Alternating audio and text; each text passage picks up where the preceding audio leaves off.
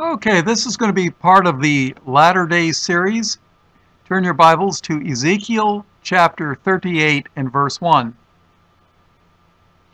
And the word of the Lord came unto me, saying, Son of man, set thy face against Gog, the land of Magog, the chief prince of Meshech and Tubal, and prophesy against him, and say, Thus saith the Lord God, Behold, I am against thee, O Gog, the chief prince of Meshech and Tubal.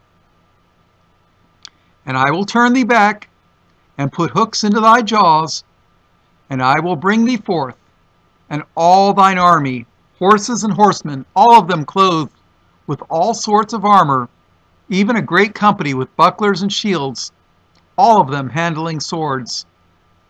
Persia, Ethiopia, and Libya with them, all of them with shield and helmet. Ethiopia and Libya are pretty much Muslim. Persia today is modern-day Iran, by the way. Verse 6, Gomer and all his bands, the house of Togarmah, and the north quarters, and all his band, and many people with thee. Be thou prepared, and prepare for thyself, thou and all thy company that are assembled unto thee, and be thou a guard unto them.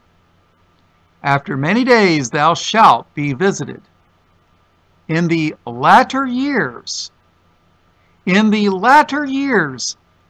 thou shalt come into the land that is brought back from the sword, and is gathered out of many people, against the mountains of Israel, which have been always waste.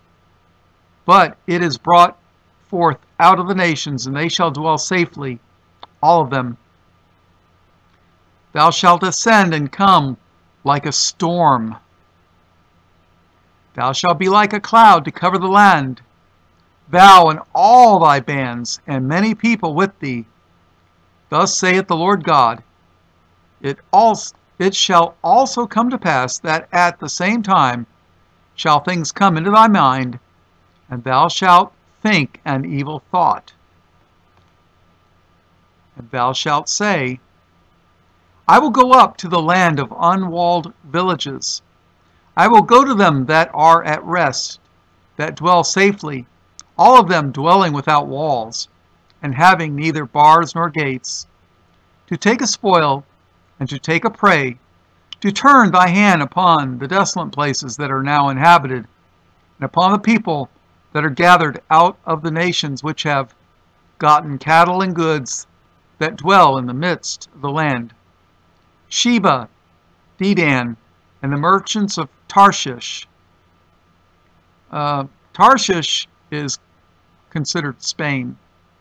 Sheba and Dedan and the merchants of Tarshish, with all the young lions thereof, shall say unto thee, Art thou come to take a spoil?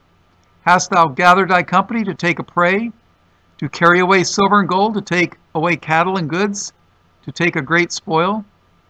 Therefore, Son of man, prophesy and say unto Gog, Thus saith the Lord God, In that day when my people of Israel dwelleth safely, shalt thou not know it?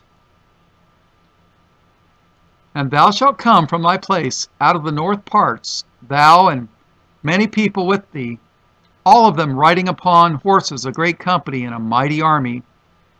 And thou shalt come up against my people of Israel, as a cloud, to cover the land. It shall be in the latter days, and I will bring thee against my land, that the heathen may know me, when I shall be sanctified in thee, O Gog, before their eyes. Thus saith the Lord God, Art thou he of whom I have spoken in old time by my servants, the prophets of Israel, who prophesied in those days many years that I would bring thee against them? And it shall come to pass at the same time, when Gog shall come up against the land of Israel, saith the Lord God, that my fury shall come up in my face.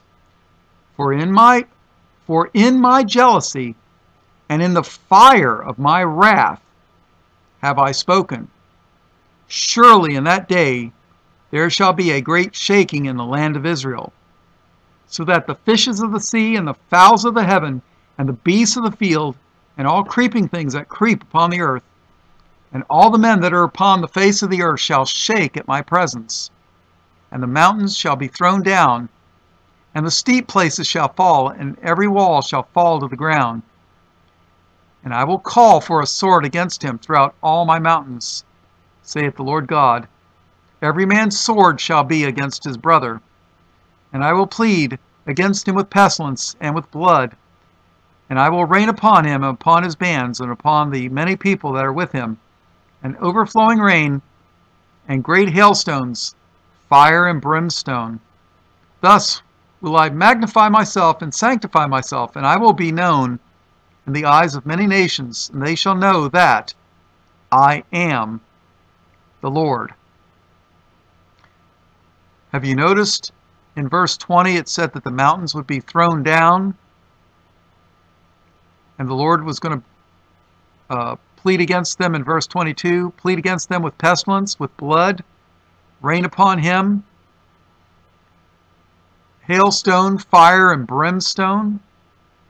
Doesn't this sound exactly like the language of the last days?